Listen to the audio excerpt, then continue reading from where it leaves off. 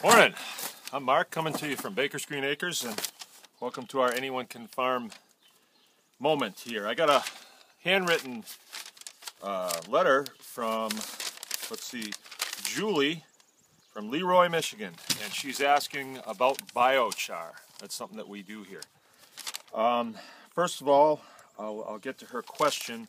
She wants to know if she can take pieces of wood out of her fireplace and use those for biochar, grind them up, and she wants to know how she can grind them up. First of all, let me tell you what biochar is. It's something that we make. It's a carbon-based charcoal. You make it in a oxygen-free environment, and it comes out looking like this. All right.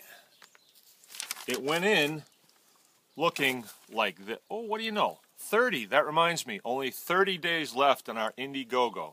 Go to Anyone Can Farm, and if you haven't made a donation, please do.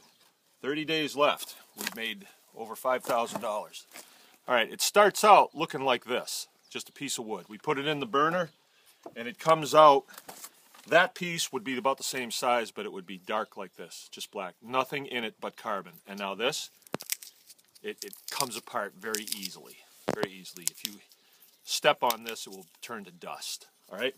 She wants to know how she can grind up the stuff that's coming out of her fireplace. Well, you probably can't, because that's not been made in an oxygen-free environment. Although you will have some benefit to using that, it won't be the same as real biochar. This stuff, we use this as a soil additive. We also use it as a feed additive. And what it does is it's completely carbon, and it provides a apartment building for little soil microbes, bacteria and protozoa mostly. Protozoa are like sharks, and they eat bacteria, which are like feeder fish, and they excrete soil. So everybody lives in this, and it's an environment where they can thrive. This stuff holds quite a bit of water.